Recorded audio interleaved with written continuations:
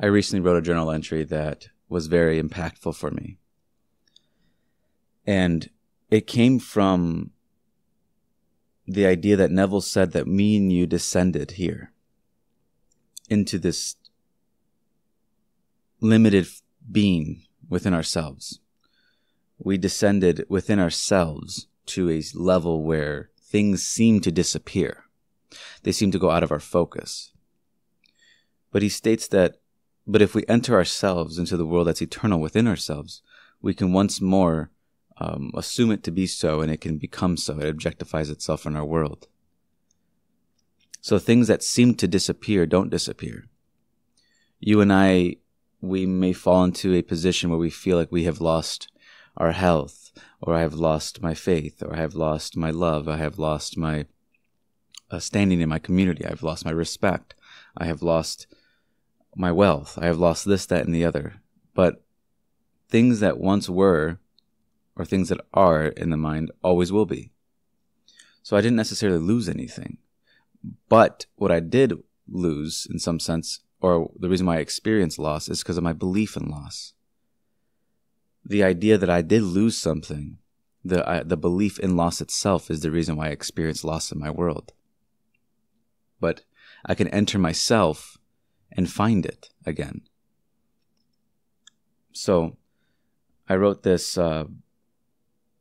journal entry that really was quite mystical in its writing, but I think it's very practical as well, and I want to share it and explain more about it.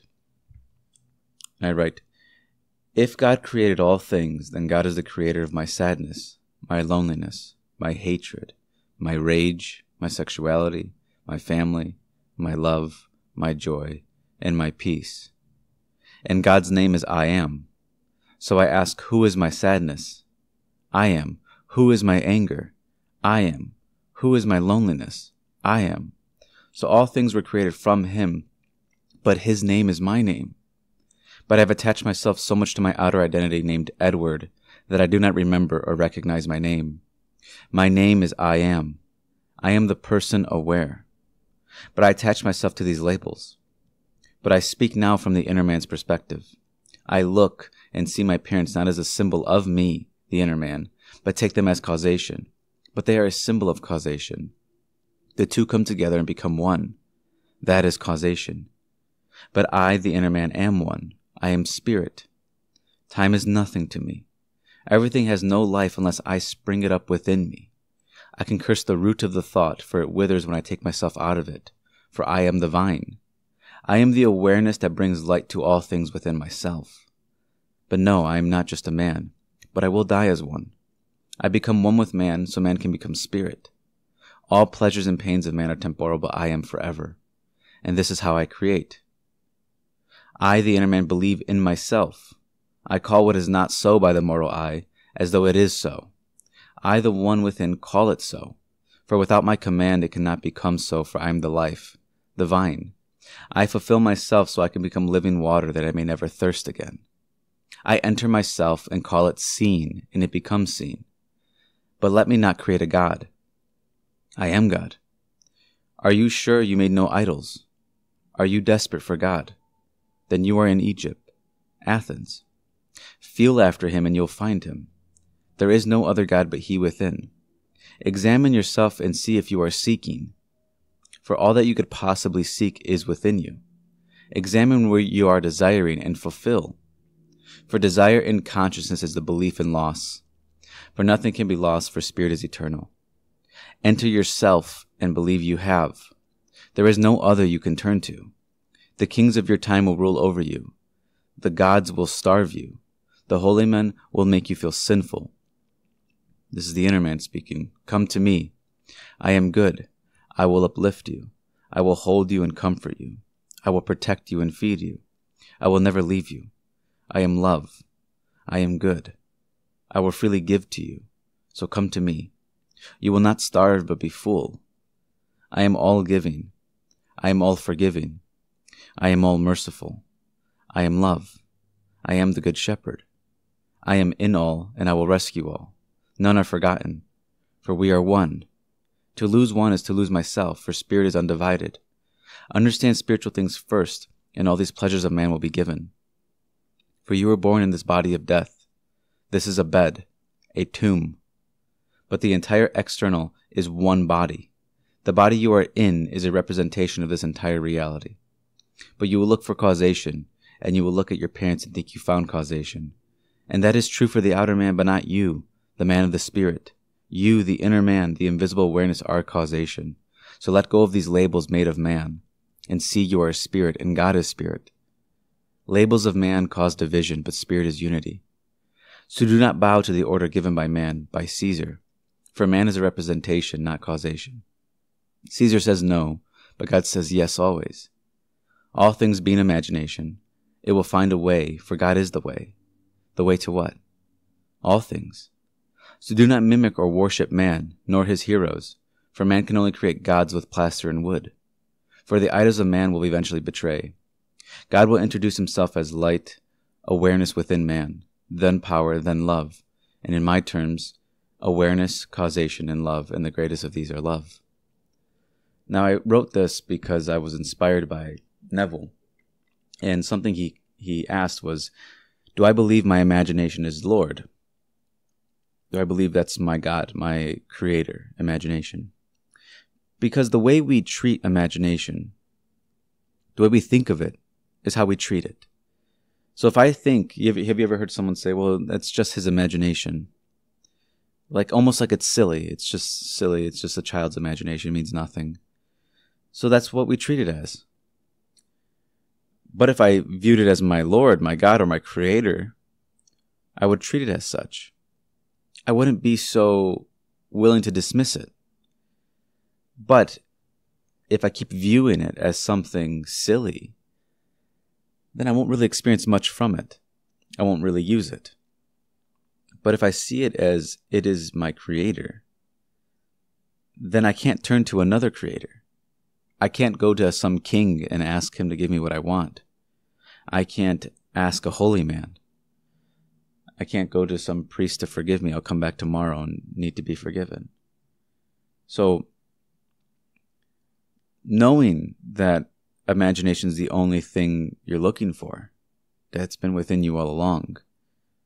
The creator, we're all looking for God. Everybody is. But God is not, doesn't dwell in a temple made by human hands. He's not made of wood and plaster. He is us. And this is so relieving because the creator is good. Imagination's good. And the way imagination sees you is who you're going to be in the world. So when you enter yourself and you actually see yourself the way you want to see yourself inside yourself, that's how imagination sees you. Because it tells us God doesn't judge after appearances like you and I do. He judges after the mind of man. So how I am inside myself is how he sees me. And that's who I'm going to be in the world. Because he doesn't judge after my appearance. He doesn't care how I look. He wonders what I'm whispering inside myself. He listens to that. He sees how I see myself. He doesn't push me. He allows me to make all the mistakes. He allows me to become whatever I want to be. He allows me to take any kind of position I want in the world, inside imagination. But you and I can enter ourselves whenever we would like. We need to learn to leave the facts alone. Leave Caesar alone. Leave man alone. Leave the facts alone. Leave the denials alone. Leave it all there. If you can leave it all there and assume you are so, whatever it is you want to be, and you hold on to that and persist in that, regardless of the facts, it becomes so. Now, when you learn the reason why it's so important to leave it alone is because that's where power comes from. See, if you and I had to continuously manipulate the world to get our way and lie to these people and step on those people, then we're not really acting in power, are we? We'll always feel like we have some enemy, something we have to fight against to get to our desired goal. But that's not what Neville teaches. Neville says if you want to be convinced of this truth, you're going to have to assume and not lift a finger to make it so. All you're going to have to do is continuously assume you are that thing. And he says the moment you can conceive of it, you are it. And you are an imagination. The moment I can conceive of myself being something other than what I am inside myself, I am that inside myself. Do I have faith in that? That that's me? It has to be me. Who else is it going to be? So I deny my reason. I let go of the facts. I don't try to control the facts. I leave them the way they are. It's so freeing when you leave it all the way it is. And I don't have to go to some holy man. I don't have to pray to some king or worship it. The gods that we create in this world, they starve us. Pray to the God here. Pray to the God made by man, and next thing you know, you will just be starving. It won't answer you. But this God does. My own I amness answers me. So what I assume in the mind, what I am, I have to be that. Because he doesn't judge after appearances. He judges after my own self, my own mind within me. So the moment I see myself the way I want to be, he accepts me. You can walk around your life feeling heard, feeling seen, because you are heard and seen by the only being that matters, if imagination's your Lord. But if you think it's just some silly little thing, it's just your imagination, well then, that is what it's going to be to you. We decide what it is to us. What I've seen is that imagination allows us the freedom to change how we see ourselves, regardless of the facts. Now that's the important part. Most of us use these teachings to change the facts and not ourselves. But when you discover that it is through changing the self that the facts change, then you actually do have supremacy over the facts. So you don't need to bother with them. You'll know that the moment when things are not the way I want them to be in my world, I don't freak out. I don't panic. I leave the facts, the dead facts alone. I let Caesar have them, and I change myself. Am I in bondage? Well, then I'll assume that I'm free inside. And that's consciousness sees me the way I see myself. So if I see myself as free, it sees me as free, and then I become free in the world. But I have to persist in it. There's a story that Neville always gives of a man who, the parable, where the man, it was nighttime and he kept knocking on him for some bread in the middle of the night. And the man in the house so basically opens up and tells him to go away because it's late. But the man just keeps knocking and he tells him again to go away. But he just keeps knocking on the door. Eventually the man comes down and gives him his bread. He goes, "What do you want?" And he goes, "Well, I want a piece of bread. I'm hungry." So then he goes, "Okay, fine. If I give you the bread, you'll go away." Now this parable is actually really good because it speaks on persistence. That if we keep persisting in knowing that I am it and leave the facts alone, let him tell me no, let the guy in the house tell me all these things, but eventually he has to come down and grant me the bread. He has to. That's basically what the story is telling us, that persistence ends with granting. But I don't persist in trying to become. I persist in being it in the mind. It's a big difference. And when you actually feel that you're it, not with an emotion, but an acceptance that you're it, and you persist in that acceptance, people around you, things will change. People's ideas will change around you. People will enter your life. People will leave it. But it will get you to the desired outcome that you want. So, leave the facts alone. You can't go to another. Once you've accepted that imagination's God, your creator, that your own I amness is the creator, then you can't go to another. You can't find yourself going to some building and praying, expecting an answer, because you know that the one who answers is the one within ourselves. So there's nothing more freeing that I can think of as of now, that knowing I can feel safe inside myself, and then I become safe. I can feel that I have the things I thought I lost. For a long time in my life, I thought I lost my faith. I thought I lost my courage inside myself. I became so afraid. I thought I lost my safety. I thought I lost all these things, my respect. I lost it all growing up. I lost everything growing up. I really did. And I lived in this, I was an emotional beggar in my world. You ever see someone begging for change? Well, that was me with emotions. I would use people, I'd beg for people to give me emotions, validate me. I would seek Caesar for his validation. I wanted someone to believe in me first. I would be a beggar of belief, asking people to give me faith. Believe in me first so I can believe in myself. But there is no other I can turn to. I can't go to another person. So I become more attentive to the words I speak within myself, because the words I speak within myself have the power to free me. Those little whispers throughout the day matter. And if I can change them in a way where they are uplifting, I'll find that they do free me. So I start to validate myself. I start to feel I am the things I want to be. I don't allow Caesar to dictate me. I don't allow the person next to me to tell me no. I leave the facts alone, regardless of what they are, and I know that can be challenging. But I don't change those. I change myself. The world tells me that I'm worthless, that I lost my status, or I don't feel like an equal to people. I feel beneath them. I leave it all alone. People treat me that way. I leave it alone. And I go within myself and realize that I believed in the loss of my status. I believed in the loss of my equality. I believed in the loss of whatever it is. And I believe I have it.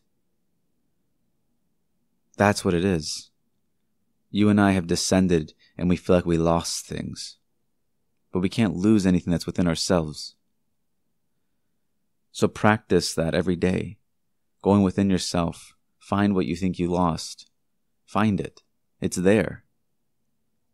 The knock on the door will be open. Seek and you shall find. Seek what is it that you lost inside yourself. You'll find it. And the way, and when you find it and you grant it, consciousness will do the same. It's good. It tells you that the mind doesn't, or consciousness doesn't, because sometimes when you ask your parent for something, they give you something else, but not the mind. The mind will give you exactly. You ask for a fish, it doesn't give you a snake. So I grant myself what it is I want, knowing that I'm not going to get something different.